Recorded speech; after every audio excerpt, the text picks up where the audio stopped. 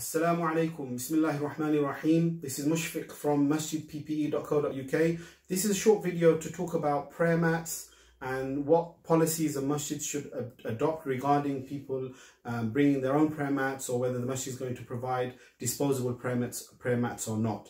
Firstly, it's one of the most important issues and it's something that all masjid trustees and management need to think about, that how are we going to protect our musallis, our worshippers, from when they pray in the masjid on the carpet. So some masjids, they're going to clean their carpets regularly, but even then, every time somebody comes in, there is a risk of cross-contamination. There's a risk of them bringing in something from outside, leaving it on the carpet. It's almost impractical and impossible to clean carpets between every prayer unless there is, a small masjid and have a dedicated team. So the other options are to put something over the carpet after we clean them. So some people are opting for putting down a piece of lino, with the gaps marked out, and then people will bring their own prayer mat or they'll be provided with one.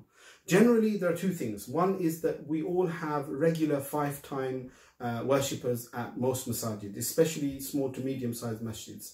The large masjids, they have a different policy and a different issue that they need to deal with. But I'm talking to the majority of the masajid that are small to medium size. You should know who your regular worshippers are. In general, you would know who they are, and you would ask them to identify and select one small thin prayer mat for use in the masjid. They should be advised to wash this prayer mat and bring it in a clean bag to the masjid. They can either mark the bag, leave it in, or you could consider buying, the masjid could install small mobile phone or tablet lockers. The small lockers, they cost about £20 if you look online at educational suppliers or locker suppliers. There are lots and lots of different options. The smaller the better. If you have a small masjid and you have 20-30 people, you could install 14 lockers, and a key could be given at a small cost to the regular worshippers. But the idea is that those who come for regular prayer need to be trained and advised to bring a clean prayer mat that they isolate and only use for the masjid. So when they go home, they don't use this masjid this prayer mat anywhere else, and they bring it to the masjid, or they leave it at the masjid in a secure place.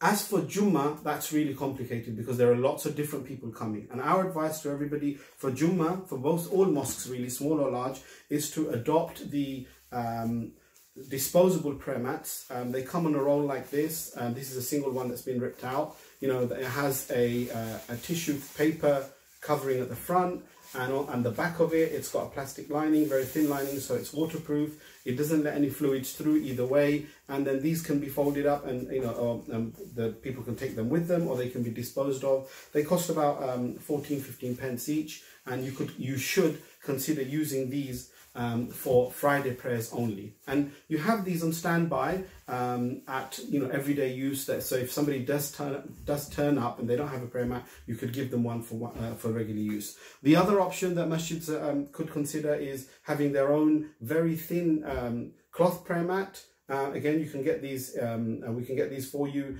in different thicknesses and weights, and with or without plastic backing. You can have them printed with your own colors, for example. And these are more durable. They can be used for about a week. If you get the slightly thicker one, people can wash them and reuse them. The thinner ones with plastic can be used for at least a week. And again, people can keep them in their pockets, or they can keep them in a bag or somewhere safe in the masjid, and they should be used regularly.